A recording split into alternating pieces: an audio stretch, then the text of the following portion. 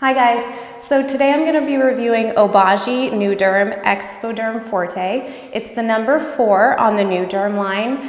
It's been around for quite a while, so there's ratings all over the board. People seem to really love it, or they're not really sure how to feel about it. So I'm going to give you my final rating at the end of this video if you want to stay tuned till the end. So this is an interesting exfoliator just because it is a chemical exfoliator. So there are no exfoliating beads in the product. So there's no need to actually do any of the exfoliating yourself. So some people might like that. Some people it might be a little different for. Personally for me, I've not used a ton of chemical exfoliators. But overall, it was interesting. So it was very easy to apply. You actually apply it like a lotion. They recommend you do it once a day in the morning.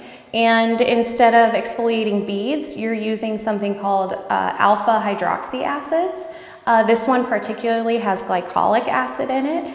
And basically what it's supposed to do is just help get rid of the bacteria that could possibly cause acne and different problems that you have with your skin. And it also is supposed to kind of help get rid of that dead skin with the chemicals rather than the actual friction that you use with an exfoliator using those beads, which you typically only do like a couple times a week, but this one is actually supposed to be once a day in the morning. So it's nice because it's actually white in color. The packaging is really nice because it's super easy to use and it's not messy. So I did like that about it. You just use a tiny bit, you just rub it in like you would a normal lotion actually. And they do recommend, because there is active ingredients, the glycolic acid, that you also use a sunscreen because it can cause sensitivity in the sun.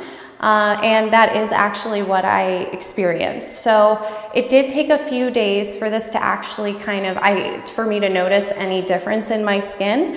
And I did notice that there was a more even complexion in the tone of my skin, which I really liked. But I didn't get the same softness in my skin that I did using other exfoliators in the past. So that is something that I was looking for that I didn't quite get out of this product. So this is it ranges anywhere from in the $60s to $74 online for 2 ounces of the product. So it is pretty expensive compared to a lot of the other exfoliators that you can get in a drugstore or on Amazon or something like that. But overall, I decided to give it a 3.5 out of 5 stars just because I did like what it did to my complexion. I liked how clean the product was, but I didn't really get that smoothness and softness. I didn't really see a change in my pores or anything like that either.